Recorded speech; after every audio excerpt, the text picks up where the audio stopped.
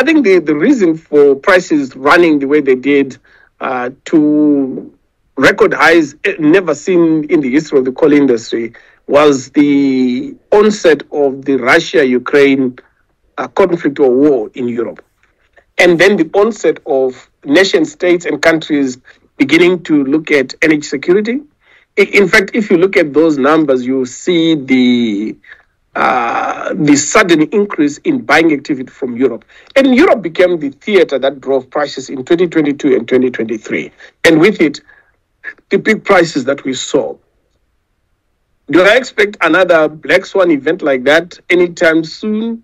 I mean, I wish I had such a crystal ball, but it wouldn't be a black swan if people could predict it that accurately. Is it likely that there will be other geopolitical events that would have an impact on prices? Absolutely. To the same impact, I doubt it. It's very difficult to predict prices, other than to say to you that the current range that we see, in our view, is what prices should do based on fundamentals. We think that those fundamentals remain supportive. China, India continue to build new thermal coal build. If you look at last year, record demand for thermal coal, and by most estimates this year, we'll probably see a marginal growth, if not the same as last year, which says demand continues to be strong. That is against the backdrop of less investment going into coal.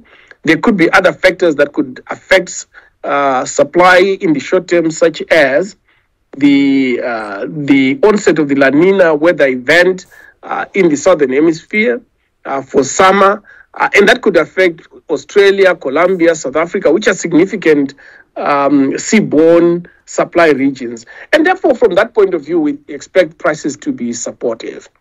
Expect prices at current levels to find support. When we announced our results in March early this year, in terms of our capital allocation framework, we said we were setting aside the amount of cash required to complete the investment into the two approved projects. What I've seen with capital projects and what destroys enormous value is when you start projects and before you complete them, you stop them and you restart again. I mean, it's just, it destroys value like you've never seen. What you want to be able to do is once you decide to invest in a project, because its economics are compelling through the cycle, you want to complete it.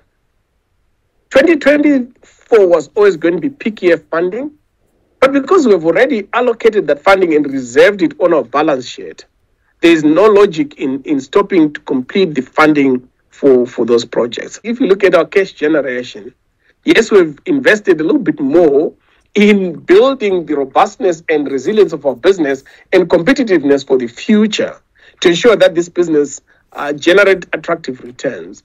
We think that's good investment. And if you are doing that in the context of a strong balance sheet, we think that's a good capital allocation framework. The point we make, in addition to that, is that we actually very disciplined in terms of how we spend that money.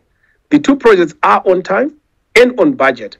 And in fact, in the case of Elders, we've even gone further and revised the total estimated cost down from 2 billion to 1.9.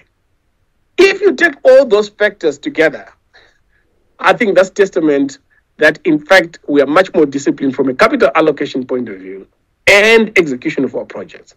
What gives us some confidence or cautious optimism, if I were to put it that way, is the fact that Transnet has stopped the bleeding.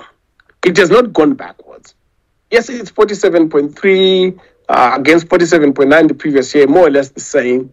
And we make the point that, the first half was probably a mixed bag with really some good months. And then we had those derailments in April, May. But overall, we're quite pleased with some of the work that the team is doing.